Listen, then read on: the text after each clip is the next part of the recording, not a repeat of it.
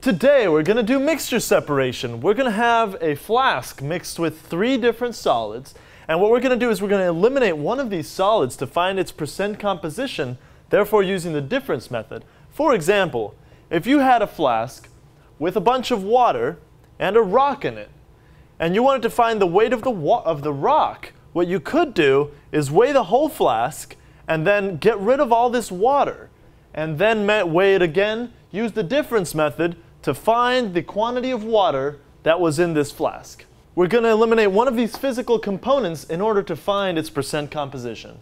We're going to use a mixture of salt, or sodium chloride, silicon dioxide, quartz, or sand, and ammonium chloride. Now you're going to have to separate a mixture of all 3. Ammonium chloride will sublimate when heated. What does sublimation mean? It means to go directly from the solid phase to the gas phase without going through the liquid phase. Ammonium chloride is toxic when it sublimates. Be careful to do all your work under the hood. We're going to have to heat our mixture to sublimate the ammonium chloride. We're going to have to do this by heating the beaker. But first, let's learn how to use Bunsen burners.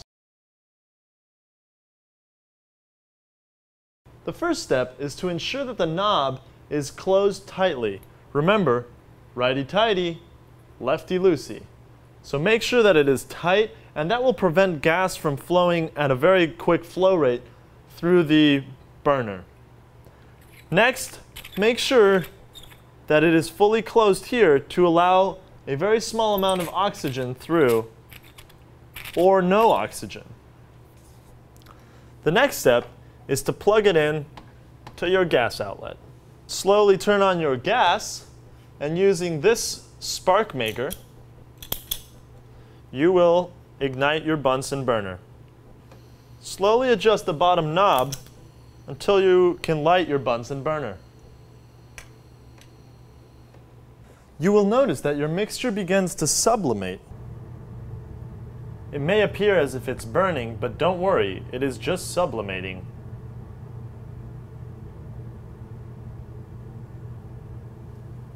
We can check to see if the ammonium chloride has been removed by letting it cool and heating it again and cooling it one more time. If there is another decrease in weight, it means that there was still ammonium chloride being removed through the sublimation. The reason you want to heat the walls of the beaker is so that as the ammonium chloride sublimates, it does not re-solidify on the walls of the beaker. All that should be left now is silicon dioxide and salt.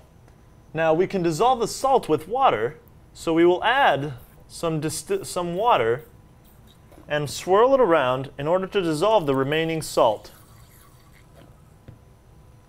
What we are going to do now is set up a simple filtration device.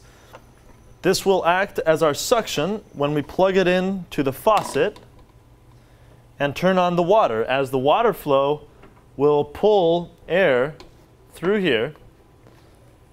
Now we want to set this here.